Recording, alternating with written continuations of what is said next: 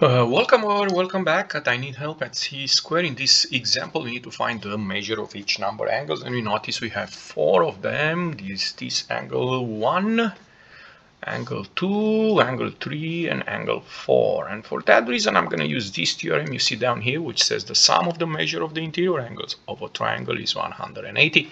And let's start with angle 1, this one here. And if you notice, an angle 1 belongs to this triangle EAB. So I'm going to do that here, triangle EAB.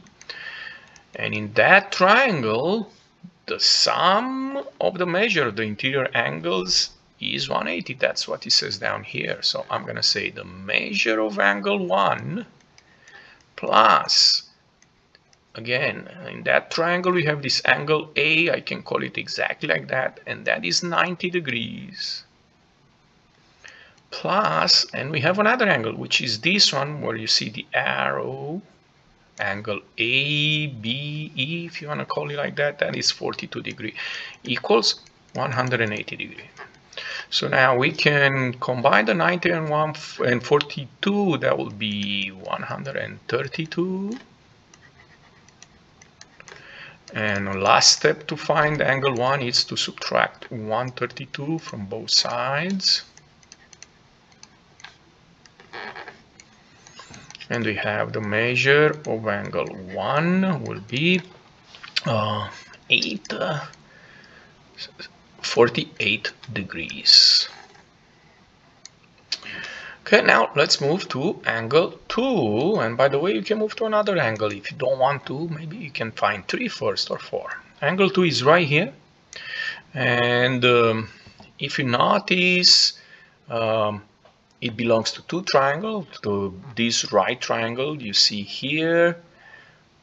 But we do not know angle 4, so we cannot use it. And we can use the triangle FDB, this one. So that's the thing I'm going to write here. And why did I pick that triangle? Because we have angle 2 in it. We have this angle, it is 42. And also we have this angle here, which is going to be nothing else than 72 degrees. Because these two angles, this one I mark and the angle DFB are vertical angles.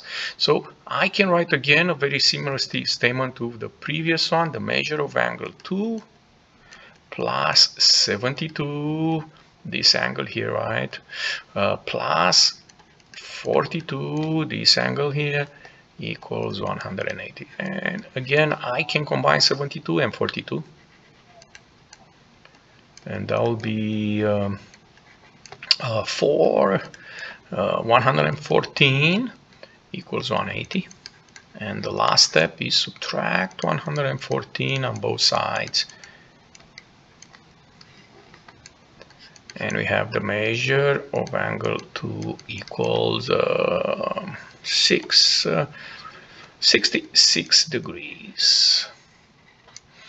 Okay, and now we can go to angle 3. Angle 3 is down here.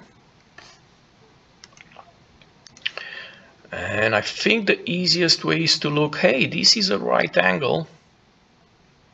And one piece of this right angle is this angle, and it's 42. So I'm going to write here the measure of angle 3, the one we need to find out, plus that 42 degrees equals 90 degrees. They form that right angle. And the last step of to do it, to find the angle 3, is subtract 42 degrees. And that will be 8 minus 48 degrees. And we have one more angle, angle 4, which is right here. And again, we have choices here. We can use C, F, B, this triangle where we know angle 3. We can find this one, the supplementary angle of 72. But also we can use this triangle, C, D, B, which is a right triangle.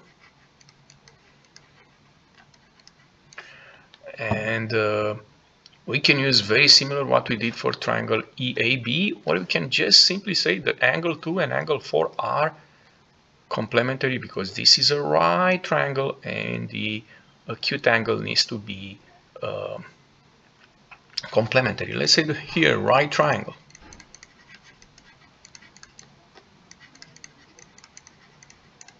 So therefore, the measure of angle 2 plus the measure of angle 4 needs to be 90 degrees. This is a result, a conclusion of this theorem. Okay, if we have a right triangle, the acute angles are complementary. So angle 2, we have it, it's 66.